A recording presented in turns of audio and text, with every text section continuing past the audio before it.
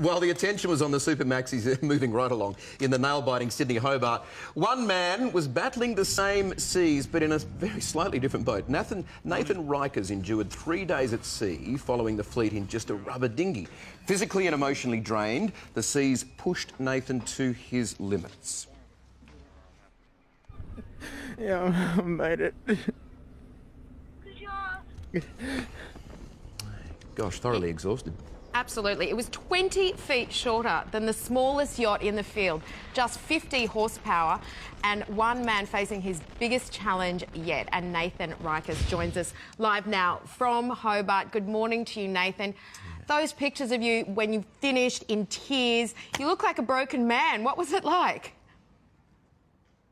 It was quite an ordeal. I didn't really know what to expect, but I was prepared as best as I could for what was to come, and I made it through out the other side with fairly unscathed, which was great.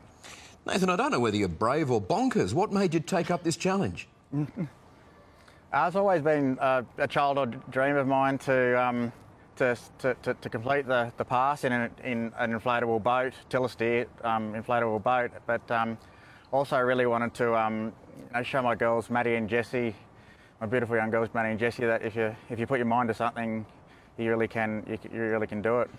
So you faced 40-foot waves at 3 o'clock in the morning in that tiny boat of yours. That must have been terrifying. Was there any point where you thought you weren't going to survive it?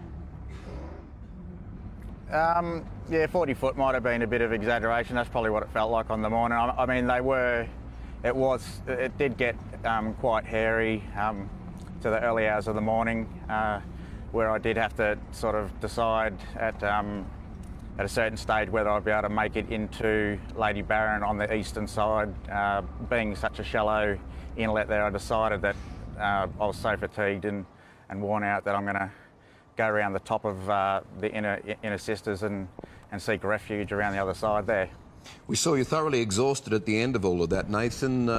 Was there any single moment where you regretted what you'd undertaken? No, I haven't. Well, I really regret it. I probably regret not calling through to the plovers that reside on inner sister, because after more than 20 hours in Bass Strait in the middle of the night, I arrived at the Inner Sister Islands, and there was a family of plovers that decided they didn't want me to pull up on the beach there and have a sleep, and started to swoop me, which was, I just thought, you're joking, this can't be real. They weren't going to give you a break. Some critics would say, you could have put yourself in danger. If you needed rescuing, other people would have been put in danger. Why did you do it? Why was it so important, and what kept you going?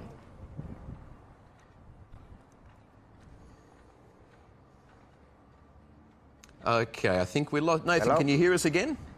No, I can hear. I got you. Yep, yeah. There. No, Ange was just asking then. I mean, you took a risk doing this, but if you'd also got in strife, you would have put other people at risk by coming to rescue you too.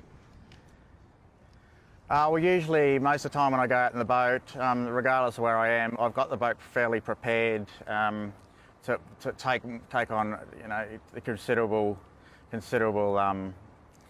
weather, I guess. The boat, I've set it up so it can roll over and also rewrite itself and restart the engine within a few minutes. I was carrying quite a bit of safety gear, for my own survival, enough food and water to last me quite a long time, and also carrying a kite. So if I had any engine troubles, that I could pretty much sail my way back to land. There you go. Just amazing effort. Look, hey, really briefly before we let you go, next year, will you do it again? No, we've lost him again. Bit of a dodgy link there. Bit of a dodgy I'm not one. too sure he is going to do it again next year. He was exhausted when we saw him that vision. But anyway, Pretty quite a challenge. impressive. A challenge for his daughters. Yeah, showing them that they can do anything.